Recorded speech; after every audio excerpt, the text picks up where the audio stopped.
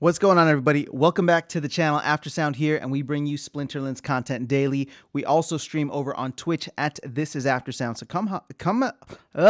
come by, say hello. We do giveaways every stream, and we do giveaways every week here on the channel. All you got to do is leave your in-game username in the comments, and I will send you some DEC in the game for my favorite comments on the weekly Q&A videos.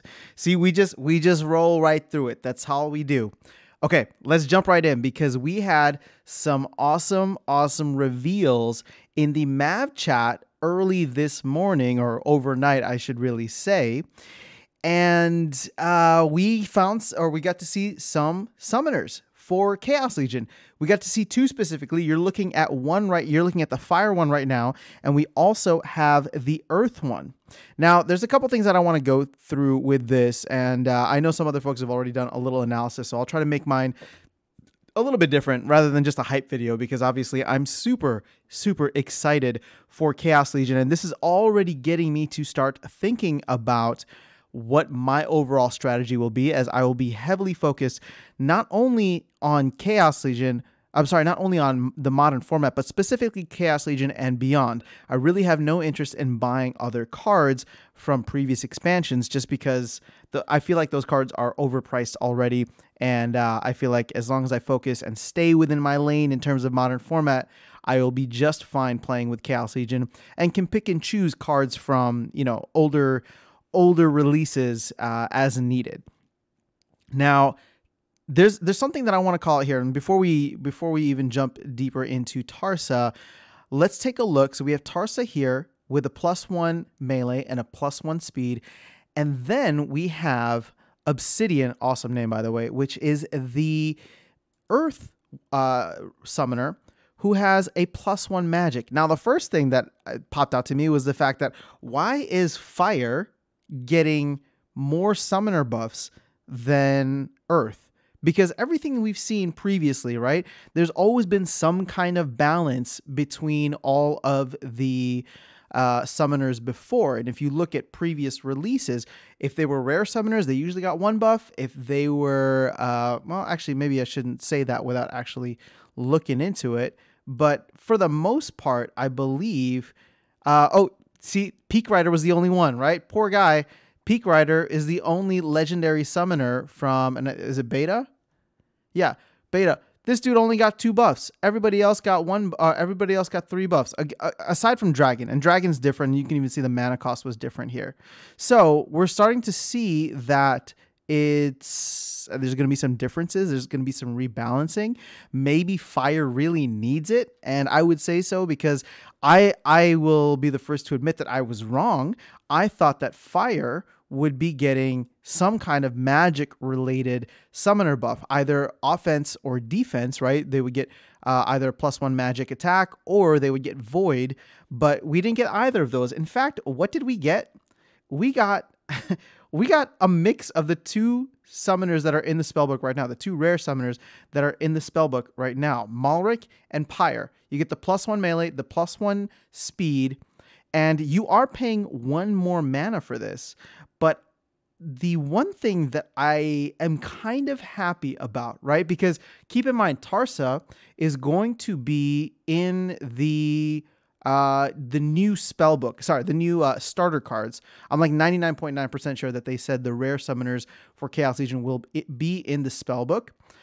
So everybody will have access to them. Malric, who, if you are not familiar with the names, but Malric is this dude right here, will no longer be in the starter deck, right? So you will need to actually own this card or rent this card in order to play with it. So what are the 2 that we'll be comparing? It's going to be Pyre with Tarsa. Now, for 1 more mana, I think it's a no-brainer that I would always go with Tarsa. And keep in mind, for the what's that called? For the oh gosh. Oh yeah, the Little League, I think is the name of the rule set, where you can only play with summoners and monsters at 4 or less. Both Tarsa and Pyre will be available. So for 1 more mana, I will always choose Tarsa. Now, the thing is, the only time Tarsa would not make sense to me is if it was a non melee game, right? Like melee monsters are not allowed, and you are really only limited, and fire is like one of the splinters that you have to play, or that, you know, would still be best for you, then I would go with Pyre and save that 1 mana and use it on a monster somewhere. But, you know, for me, I had been thinking about getting into some of these summoners, and thankfully I did not buy into them. Pyre wasn't one that was necessarily high on the list, but I was definitely looking at Pyre, and I was interested, right, at a certain time. And now I'm grateful for the fact that I just decided to hold off until Chaos Legion, because at least for the Fire Splinter, I don't know why. I mean, I wouldn't go for Pyre over Tarsa. Now, I don't know. Some people might look at the 1 mana difference, 3 mana for Pyre versus 4 mana for Tarsa, and think that that is huge. At least for me, I'm not seeing that as a huge deal right now. But yeah, I mean, I think Tarsa is great. I think she's gonna be awesome, actually, and will be a big help for the Fire Splinter at all levels, right? Because especially at the starter level, when you're getting rid of Malric, but you are adding in something else that is Malric plus Pyre, to me, that's going to be a no-brainer. So I'm excited about Tarsa, and I'm really excited to see how she synergizes with the rest of the new starter cards, and just cards in general overall for Chaos Legion Fire Splinter specifically.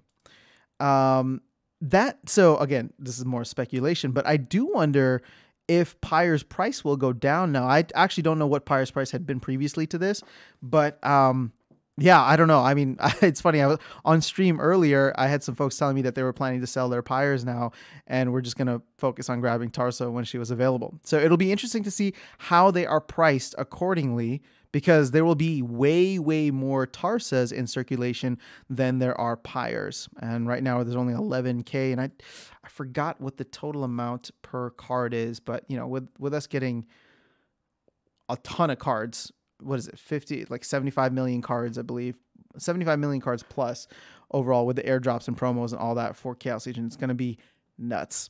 Okay, now let's look at the other one here. This is the Magic.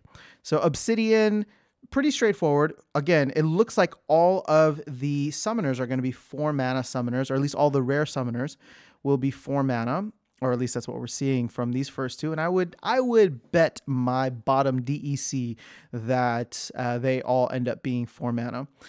So let's compare this with where things are currently at for the Earth Splinter. So with Earth, as of right now, we have Liana and Wizard of Eastwood as the starter deck cards. Mylar is Dice, so Mylar will never be part of the starter deck. You will have to either buy Mylar or buy a dice pack, unopened dice pack, and hope that you open one in there, or rent them.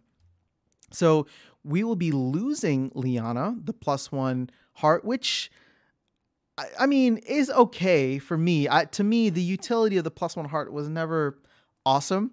Wizards of Eastwood made a ton more sense, especially once the Venari Wavesmith plague came upon us, and magic spamming became everything in Bronze, right? So Wizard of Eastwood was really the pre-counter to that, and people, at least myself, started using Wizard of Eastwood a lot more than Liana. Or even Mylar, right? In certain cases, if you knew you were going to get magic spammed or there was going to be a Venari Wavesmith, you would go with Wizard of Eastwood. So Wizard of Eastwood is still going to be in there. This is the Untamed Rare Summoner. So the two that we'll be working with are Wizard of Eastwood and now Obsidian. And what was really cool was they were talking in the map chat, and they pointed out all of these cards. And so these are the magic-based Earth cards. Someone put together a photo of them somewhere here. Let me just keep strolling. And said, who's going to get a bump, right? So all of a sudden, we saw the price of Jin Biljka spike up a little bit, or at least not dip in the same way other cards do, other rewards cards do at the beginning of the season. And it makes sense now. There's going to be a renewed focus, it seems, on Magic. So all of a sudden, I mean, Kron is just... Kron is just going to be a beast, and he's just going to be an absolute monster in these lower levels, and it makes me want to grab a Kron now, but whatever. that time has passed, I think. Failed Summoner is not, this is more magic defense. Oaken Behemoth. Oaken Behemoth is great. It's just too much mana, I think, is the issue for me here. But I love the reach aspect for him. Now, Centauri Mage is another one that I like. I don't have this card myself. And Sportster is another card that I don't have either. But I wonder if these guys are going to get a boost. And again, we don't know what else is coming out with Chaos Legion. But I would, yeah, I don't know. I wonder if these cards will become that much more valuable, especially in the modern format. I'm not really focused on Wood Nymph, Mushroom Seer, and Spirit Shaman just because these guys are all, they're fantastic cards, but I will not be using them, or at least the modern format will not be using them, so therefore I will not be focusing on them. But I am very much interested now in leveling up my Jin Bilge-Ka. I don't have enough, but right now with him at about, between $20 to $25, you will need 11 of them to max out. So that's not a small amount of money by any means, but if you're interested, this would be the time to do it. Before, who knows, magic spamming within Earth might be the new thing because you're going to get Chimera Princess. And I guess that's it. You're going to get Chimera Princess, and we'll see whatever other magic cards or magic-based attack cards come out from Chaos Legion. But I would assume that there will be at least one, is my assumption, right? One outside of Jin Bilge-Ka, and one more specifically that will be a common or rare sitting in the starter deck. So those are the two. I think that there is a lot of really exciting things coming. I love the reveals, and I'm hoping that we get more over time. I don't know if they're going to do like a full reveal where they just show every single card, because that is a video that I want. I mean, that's just something that I want to do, and I would love to like make a video for it while kind of analyzing each of them. But we have Obsidian and we have Tarsa. Guys, let me know what your thoughts are, if you're excited for this, if you are selling your pyres, if you're buying pyres, maybe, I don't know. Let me know what your strategy is. I gave you mine. I'm super pumped for this, and I think that there are a lot of really cool things coming into the ecosystem with Chaos Legion. And one last thing that I do want to check for the Fire Splinter is, what are we looking at in terms of the rewards cards? So, oh my gosh, like just thinking about using Tarsa with Exploding Rats, and all of a sudden now you get 3 blast damage and 4 or 5 speed at level 1. That's going to be pretty cool. That's actually going to be really, really cool. So I'm excited to be able to use that. And obviously you can level this guy up. And I'm excited for the summoners, because these are the summoners that I plan on leveling up as quickly as possible and moving into the higher leagues with. And as we see here, some of the other potential, I guess these are the only rewards cards, because the Lava Launcher is not a melee based option. And what were the Earth rewards cards again? So, okay. Yeah. So Jin Bilge-Ka is the only one with a magic attack, and that he's the legendary one.